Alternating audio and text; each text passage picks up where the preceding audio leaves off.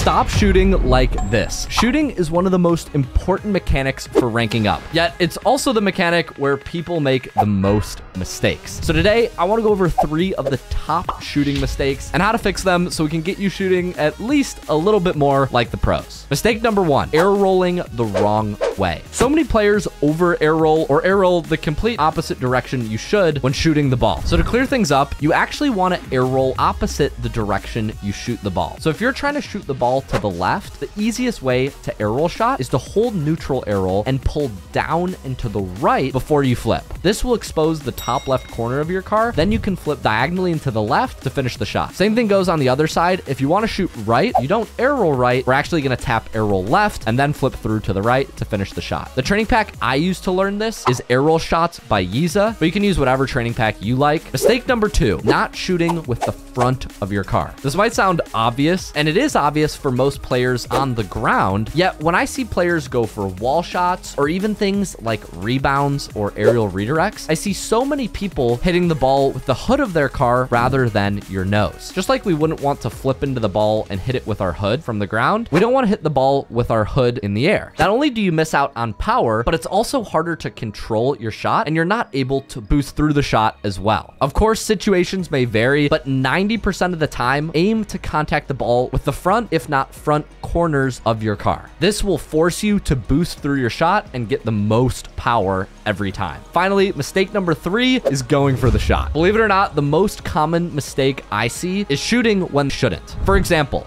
there are a lot of situations in Rocket League where you're going to get the ball at midfield with nobody pressuring you. In these situations, it's tempting to just instantly go for the shot on net. But as you get higher and higher in the ranks, if the opponent does have a goalie, even powerful shots will be saved. So whenever you do get the ball with space, you want to get good at making a soft touch and chipping the ball forward before going for your actual final shot. This will take practice, but the closer you can actually rip the shot from, the more room for error you're going to have and the harder it's going to be to save. You can practice this in free play by simply bouncing the ball forward once and then driving around it for a hook shot. Don't underestimate this mistake because this is one of the biggest things that I see hold people back below GC. Join my Discord if you want a complete list of my favorite shooting packs. I have those over there, first link down below. And if you're gold through champ ranked watching, I actually run Rocket League's largest live coaching program that specializes in taking people up to GC in just 6 weeks or less. At the time of recording this, we just crossed 70 of 100 players for our season starting this March. So if you want in before we sell out and go on pause until May, DM me on Discord with the keyword shot and we can talk more details over there. Once again, I'll have my Discord first link down below. And as always, thanks for watching.